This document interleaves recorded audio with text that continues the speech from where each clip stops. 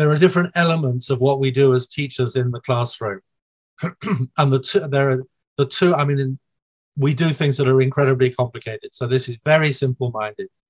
But it's like two of the things that we do are, number one, we explain things. And number two, we create opportunities for kids to explore things. So we have these two elements of explanation and exploration going on in the classroom. And part of the skill of us as teachers is how we juggle those two things. Now, if you're a direct instruction, or I prefer the phrase didactic teaching, direct instruction is complicated because it's a brand, it's a patented version, capital D, capital I, is Rosenshine's approach to teaching, which he calls direct instruction.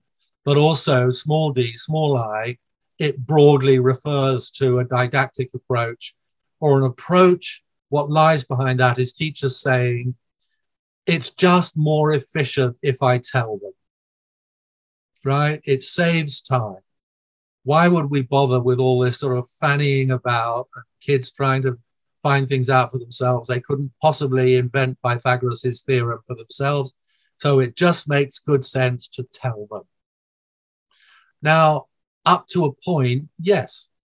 But if you just do that, the evidence shows that if your teaching goes too far in that direction, if you preempt exploration by always giving an explanation up front, then there are costs to that.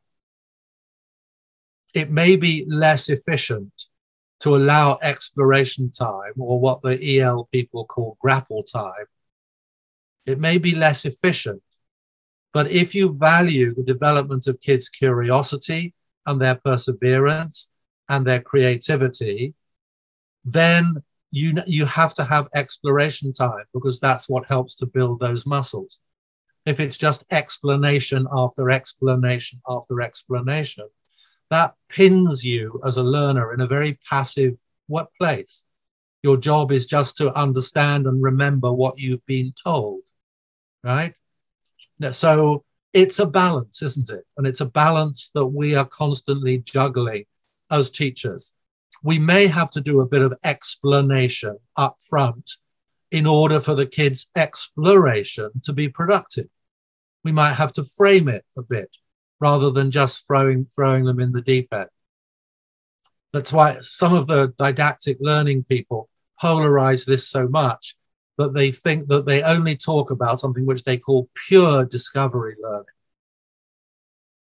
or pure inquiry learning, as if somehow or other, if you were doing discovery or inquiry, that somehow prohibited you from doing any explaining or framing or setting things up the first way around.